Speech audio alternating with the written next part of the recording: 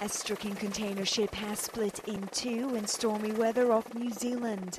A 47,230-ton Liberian-flagged Rena has been stranded on a reef since running aground on October 5th last year.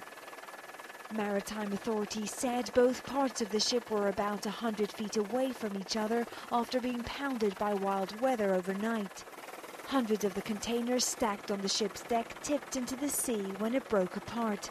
Response teams have been mobilized, including oil spill and wildlife experts. Thousands of birds were killed by the ship's earlier spill, and it took months to clean up the shore in what was New Zealand's worst environmental disaster in decades. The ship's captain and navigation officer, both Philippine nationals, have been charged with operating a vessel in a dangerous manner and releasing toxic substances. Marie Claire Fennessy, Reuters.